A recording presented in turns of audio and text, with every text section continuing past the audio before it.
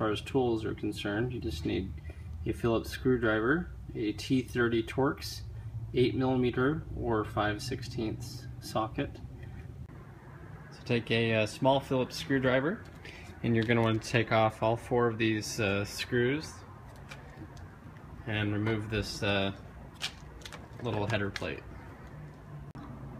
These pretty much just unscrew to about this point, and then you can lift them out and then pull this other piece out behind it.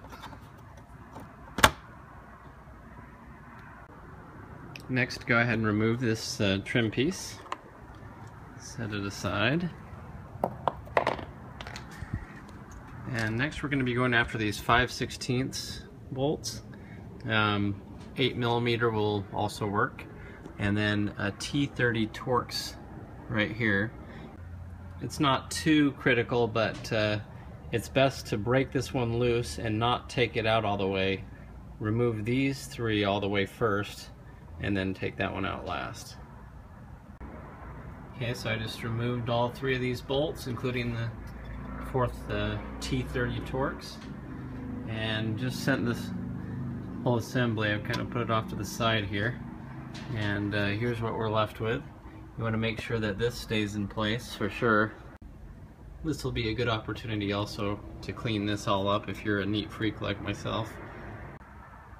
Alright, that looks a lot better. Nice and clean now. I don't think you'll find a cleaner hood latch anywhere else right now.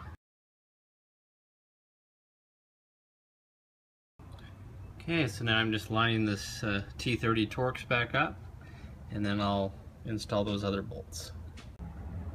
So I was very careful to align this and make sure that the bolt went through the washer and into that little retention clip.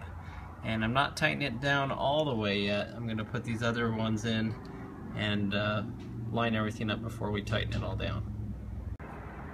Okay, everything's been reinstalled. Pretty much just snug for now. We're going to test it. Put these 3 back in, and then that Torx. Make one last pass through here, make sure that everything's good and tight. Then put the little cover back on and you should be done. So here's the test right here. I'll lift the hood just barely up so it's not too high off, and give it a little drop, and it closes right up. Okay, now just replace this trim piece right here, and tighten down the screws, and you're done. With these little guys, you want to pinch the bottom of them together, put it in, and then put the little screw in. Just make sure as you're driving down the freeway that it's not bouncing all around. Make sure that you can hear it lock when you're done closing it. And it's still locked.